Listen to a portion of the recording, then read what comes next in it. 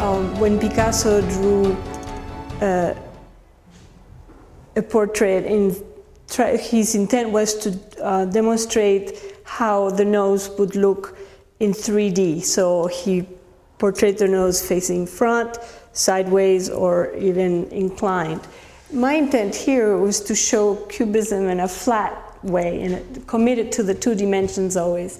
And when there is a 3D shape, I don't show them in different angles. I only show the parts of what constitutes a face, so that this structure becomes a structure within it. And I worked hard on it because I had to deal with the fact that one can be bald, and my gray hair being long, and accepting something that's not so beautiful, but at the same time exploring the composition of each part of my face, the ear and the earrings I wear, and the eye.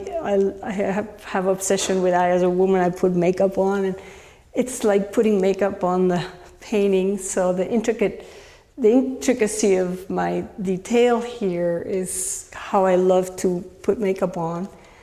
And the red background is this fire I feel inside that just kind of comes out of me. It's deep. I have deep, deep feelings.